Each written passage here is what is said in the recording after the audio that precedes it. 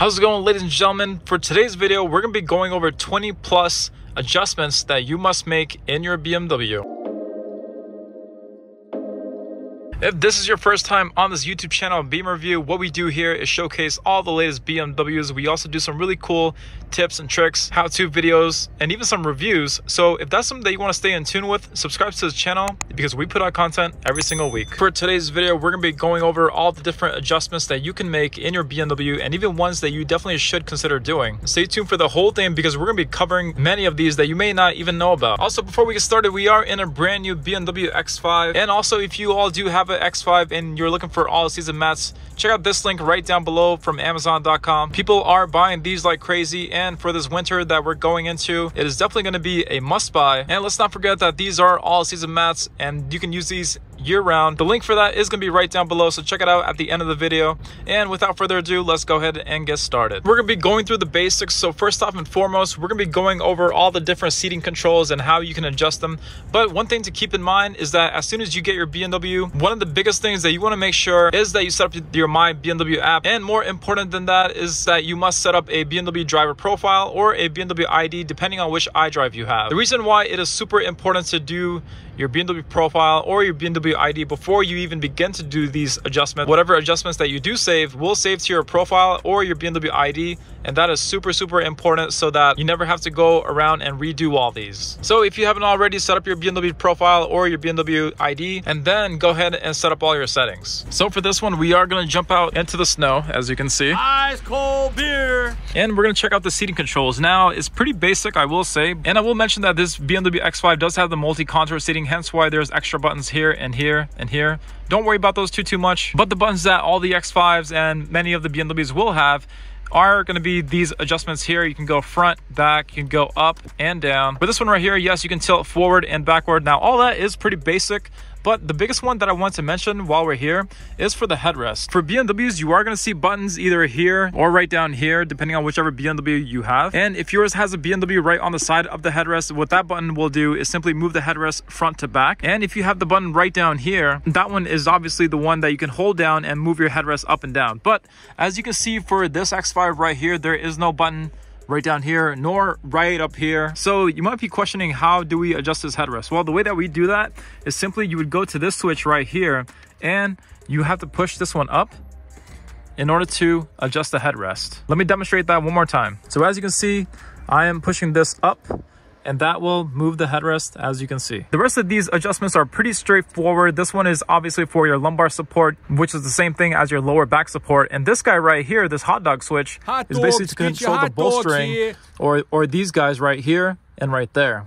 It basically adjusts the squeeze onto your body. Many of the BMWs, they do have this additional thigh support here. Now, this BMW, again, does have the multi-contour seating.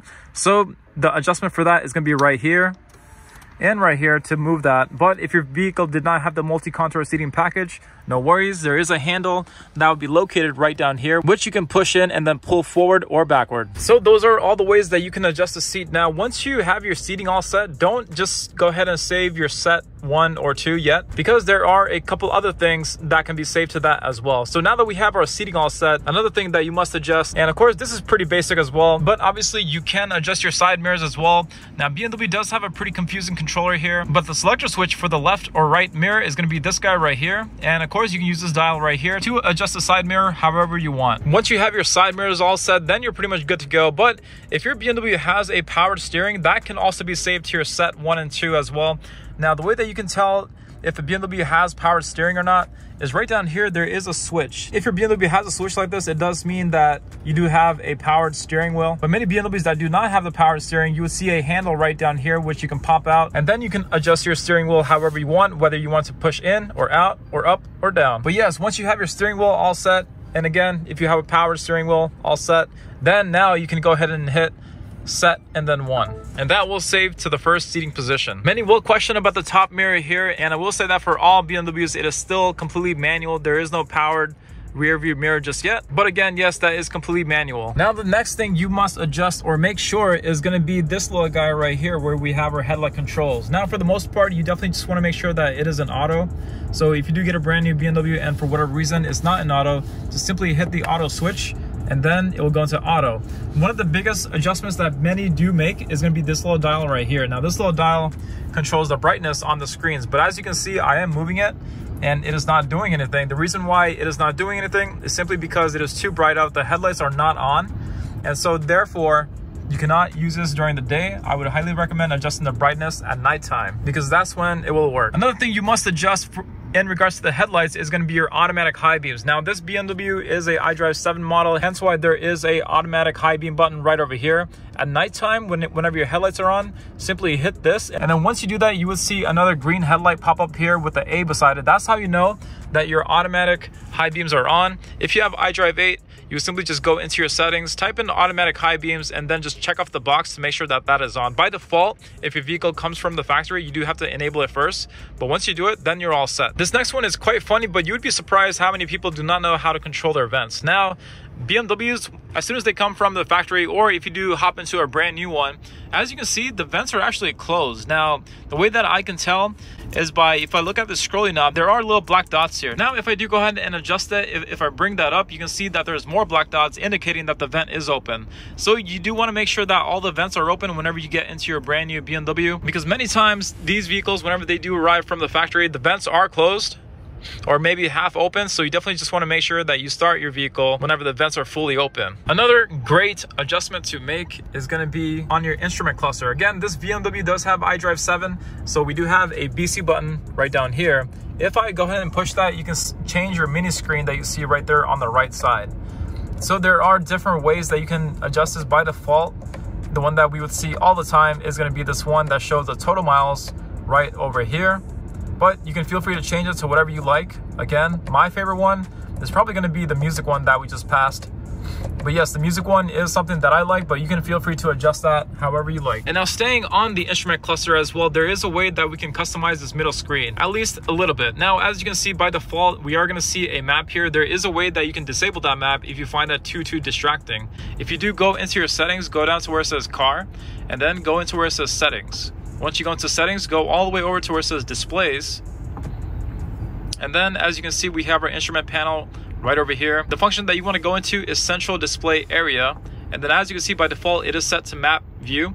You can adjust it to either route preview or assisted driving, but many like to keep it nice and simple. So I'm simply just going to turn that off. Once I turn that off, as you can see, things are nice and neat now and much more easy to read. This next one is going to have to pertain to the head-up display. Now, as we can see, or sort of see, we do have our head-up display right over there. If you didn't already know, you can adjust the height for your head-up display. The way that you would do that is simply go back into that displays menu. So the way that we get there is you go into car, you go into settings, and then you go into displays. Once you go into displays, you would go into head-up display. And here you can adjust your head-up display to whatever settings you want. You can adjust the brightness, you can adjust the height, which is what I think is going to be the most important one that you must adjust. But as you can see, you can change the height of your head-up display to either something higher or lower. And that is something that you may want to consider if your BMW came with a head-up display. The next one is going to have to pertain to the safety settings. Again, for this one, if you have iDrive 8, you can simply just go into your settings and do the same thing. If you search, this BMW X5 does have this little green guy right here, which simply just pertains to intelligent safety. If you go into here, you can see that all the safety features, they're all on, but there's always one that we do tend to turn off a whole lot. If you go into configure, you can see what your safety features are. Now, the biggest one that people are really iffy about, or not sure about, I guess you could say, is going to be this lane departure steering intervention. If you don't know what that is, if you're driving normally on the road and if you happen to go outside the lane without using your blinker, then the steering wheel will actually nudge you back into the lane. Many like that, many do not. But if you are somebody who does not like that, you can simply just turn off that feature, and then by doing that, the vehicle will not nudge you back into the lane. It is probably one of the most adjusted features that I've seen happen in these BMWs with iDrive 7. And also, if you do have iDrive 8, there is a button to turn off lane departure within the settings as well. The next adjustments are going to go right down to your climate control settings. My recommendation on what the best way to use climate control is simply just to make sure that it is set to auto. Once it is set to auto, the only thing that you really have to worry about is simply the fan speed, which I do like to keep either right in the middle or at the lowest one, depending on the weather. But now the only thing that you really have to adjust is simply just the temperature here. You don't have to go playing through your directionals or anything at all. Simply just keep it in auto, and then you can adjust your temperature just like your house. Another big adjustment that I do recommend doing for many of my BMW customers is, as we can see right here, there is no sync button. So what you could do is you could program, say for example, number 8 to be your sync button. The way that you would do that is right over here, you see where it says menu. Simply go into menu, and that brings up the menu for climate control settings. As we can see, synchronize right here, it is already on. But let's just say for example, if we messed up our temperature on this passenger side, and if we wanted both of them to sync, simply just click and hold the number 8 to program this button to become the synchronize. Once you hear the beep, that's how you know that this number 8 is set to synchronize the two temperatures. Now, simply if we're on our home screen, all you have to do to sync these two temperatures is obviously just press number 8, and then you're all set. This next one is going to go to your programmable buttons that we have here. Now, I actually put up a video on this, so if you guys wanted to check all the 25 different ways that you could program all these programmable buttons, simply check out that video at the end of this video, and then you can see all the different ways that I recommend setting up these programmable buttons. If you have a BMW that has iDrive 8, which is the brand new OS system, all you would have to do for your screen is simply swipe from the top to the bottom, and then you would actually see a shortcuts menu pop up right over here, which almost works the same way as setting up a shortcut right down here as well. So definitely check that out if you have a BMW that has iDrive 8. These next few ones are going to be very software related, so we're going to deep dive right into the iDrive 7 that we have here. Again, many of these features, they also work for iDrive 8. And I know that I keep rambling about iDrive 8, but we are in a really weird time with BMW because we are in the transition phase going from iDrive 7 vehicles to iDrive 8. So apologies for that. But yes, many of these features that you may want to consider changing is, say for example, BMW has a setting within the vehicle where you can fold in your mirrors whenever you lock the car. By default, you do have to enable it first. The way that you do that is simply go into car, go into where it says settings, and then simply go all the way over to where it says doors and vehicle access. Once you go into that, scroll all the way down, and then as you can see here, it is not checked off by default. So you want to check this on, and then now whenever we lock our vehicle, it is simply going to fold in the mirrors as well so nobody can bump into those. This next one can be very, very crucial if you have a small garage. So if you do have a small garage or one that has a very low height, pay attention to this one. If you go into car, there is a way that you can adjust your trunk height. By default, BMW's trunk heights are set to the highest level, which is number 5, but you can drop it down by 4 different levels. For that too, simply go into settings and then go again to where it says doors and vehicle access. If you go all the way up, you would see tailgate right over here. And as you can see, we do have our opening height set to the highest level. So this is something that you can adjust going down 4 different heights. Again, this is great if you are somebody who is short, or if you may have a small garage so that your tailgate will not hit the top of the garage. The next one is a really cool one if you like music or the sound of your vehicle. One thing I will mention is that this BMW X5 does have the Harman Kardon sound system, which if you are in the market for that, it is a truly spectacular system, and I would highly recommend getting it if you are on the fence of getting it. But this next one is going to go to our volume settings or tone settings. Now, the way that I would recommend going into there is simply go into media, and then as you can see, we have our media menu right over here. If you scroll or tilt all the way over to the right side and then go all the way down, you're going to see sound settings here. Now, if you go into sound settings, you can see that your surround sound is on, and all this is set to the middle. I personally love bass, so I do like to crank up my bass a whole lot. So that is something that you may want to adjust if you are someone who is very, very particular about their sound. For the newer BMWs too, they have equalizer where you can fine tune all your different EQ in the system as well. For this next one, we're going to go back into settings again, but this next one has to pertain to how you unlock the doors. Now, I have mentioned this probably 3-4 times, so I do apologize for my subscribers for sounding like a broken record in this, but it is a really common question that we still get till this day. By default, if you hit the unlock button on your key fob, it will only open the driver's side door. If you want to open the passenger door along with the rest of them, you simply have to click on it twice. 1, 2. And then by doing that, it would open all the doors. But there is a setting within the vehicle where simply if you just press unlock once, it will open all doors. The way you get there is simply go back in the car and then go into settings, and then scroll all the way over to where it says key button settings, which is going to be this very last one here. Once you go into that, you can see right here that it's set to just the driver's side door only. We want to make it so that whenever we unlock the door, we want to do it for all doors. This is great to do if you have a family that tends to get into the vehicle all at one time. So then that way, you simply just have to click on your key fob once. Another great one to mention, and this can be done for iDrive 7 or iDrive 8, but both of the systems, they have widgets, as you can see right over here. There's ways that you can adjust these widgets to whatever you like, and you can rearrange them to however you like it as well. If you simply just click and hold on whichever widget, it brings up a customization screen. Here you can add a widget, you can delete a page, but the way that you would simply adjust the widget is simply just click on it, and then you can choose from a list of many of these other widgets that you can choose from. And again, you can rearrange these to whatever you like as well. As mentioned before, you can also delete the widgets if you don't like them. But yes, BMW iDrive 7 does let you allow up to 20 plus different pages of widgets. So definitely have fun with that and adjust it to however you like. The next feature is going to be comfort access. If you don't know what comfort access is, it does pertain to how the vehicle's doors can unlock themselves. Now, by default, for all the vehicles, you do have to enable this inside the system. But what comfort access is, let's just say, for example, if your BMW senses your key fob getting really close to the car, it can unlock the doors all by themselves, and vice versa as well. Because if the BMW detects that the key fob is walking away from the vehicle, it can also lock the doors all by themselves as well. The way that you would do that is, again, once more, go in the car and then go into where it says settings, go all the way over to where it says doors and vehicle access. Once you're in that, you're going to see this third one right down here where it says comfort access. As you can see, by default, it is not checked on. You do have to go in here and enable this. But yes, you can have the vehicle unlock whenever it senses the key fob getting close, or lock whenever it senses the key fob going away from the vehicle. This next one is one of my favorite ones because you can change the interior lighting within the vehicle. As you can see for this one right now, it is set to blue. We have a line going down here, we have a line here, we have a line there, and even on the door handle as well. This vehicle does have a skyline, so we can't see it right now, but these little dots at night, they glow up blue as well. Now, there's two ways that you can change your interior lighting. One really cool way is by telling voice command, change my ambient lighting to green. I've selected the lighting color green with contour and green. As you can see, the lighting color just changed, and I told BMW's voice command to do that. You can also tell BMW's voice command to roll down the window as well. So yes, definitely utilize voice command for many of your car functions. It can do it. But if we did want to go into the settings where it shows all the interior lighting, simply just go into car and then go into settings and then go all the way over to where it says interior lighting. Once you're in there, here's where you can see all your different colors that you can choose from.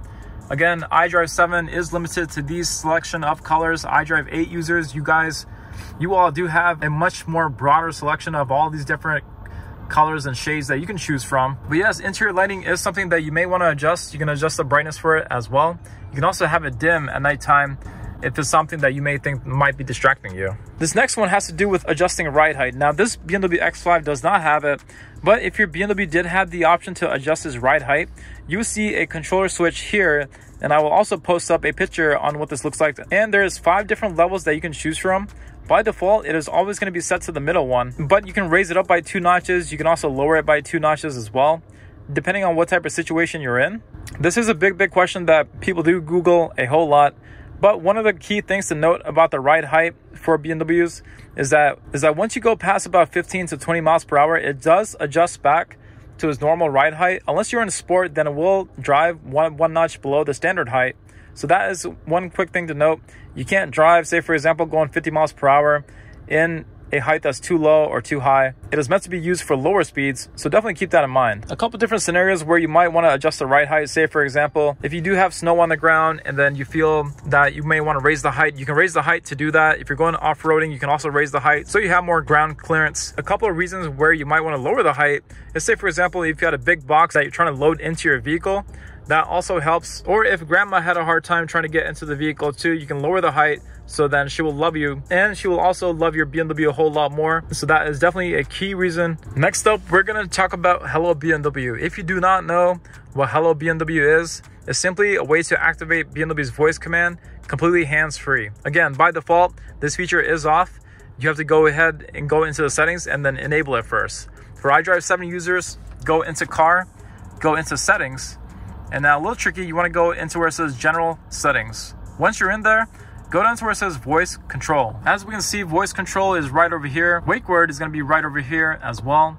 And you simply just want to make sure that this feature is enabled. Just check that off, and then now whenever you say hello BMW, it is not going to do it for me because I don't have my driver profile set up. Shame on me. Loser. But yes, you can also customize that to whichever name as well. So you could even rename it as saying hello Alfred, and then voice command will pop up. And then again, you can tell your voice command to do anything you want within the vehicle, such as change the temperature, turn on the heated seats, or turn on the heated steering wheel. This next one is something that I do with every single BMW as soon as I hop into it. All the BMWs these days, they all come with navigation, but for some reason, BMW does have their navigation where the arrow just simply goes in all different directions. I personally do not like that at all.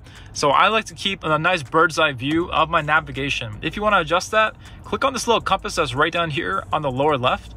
And then once you cycle through it, you can get this cool 3D view. But one that comes right after it, which is going to be a nice bird's eye view, is what I definitely prefer. Now the arrow will stay straight, and then it'll make using the BMW navigation much more easy. This next one is crucial if your BMW has a drive recorder. If you're not sure what a drive recorder is, you can pretty much say, for example, the BMW would have a dash cam built into the camera system. If you wanted to have a drive recorder inside your BMW, you also do have to get the Parking Assistance Plus package, because it does require all 4 cameras to be active in order to have the drive recorder. But this one's really crucial. If you do have a drive recorder, stay tuned for this one, because this could be something that could save your life. Now, the drive recorder, now for this BMW, it's not currently set up yet, but if you do go into your BMW apps, you will see drive recorder here. Now, the biggest thing to mention about the drive recorder is that it does have the function where, say for example, if the airbags go off within the BMW, it can record 20 seconds prior to the accident and 20 seconds right after it. But by default, that feature where it can automatically record is not on. You do have to go into the drive recorder, and then you do have to enable that. So the easiest way to do it is simply go into your BMW installed apps. You will see drive recorder there. Go into there, go into the settings, and then there is a way to set up the whole feature so that it records 20 seconds prior to the accident and 20 seconds right after it. And again, the trigger for that is whenever the airbags go off. The reason why I would highly recommend setting this up is that, say for example, is simply because you would have video evidence of the whole accident. And by having that, if there was ever a situation where the accident would turn into a court case, you would definitely have the advantage, and you also have a nice peace of mind as well. These are all the adjustments that I would recommend doing in your BMW as soon as you get into it. Again, these adjustments were in iDrive 7, but you can also do many of these in iDrive 8. So keep that in mind if you do have one of the brand new BMWs. And again, just to make sure you all know, definitely make sure you have your BMW ID or profile set up first before you do any of these at all. The reason why, again, as mentioned at the beginning of the video, was simply because by doing all these adjustments, it will save to your profile or your BMW ID, and then so that you won't have to redo them all over again. So definitely make sure you set up your BMW ID profile first. Again, before I let you go, if you do have a BMW X5, check out the all-season mats right down below. The Amazon link is going to be in the comment section and in the description, so definitely check that out. That is all that I have for you guys today. If you have any questions, write it down below. I would be more than happy to help you out. Take care and have a great day.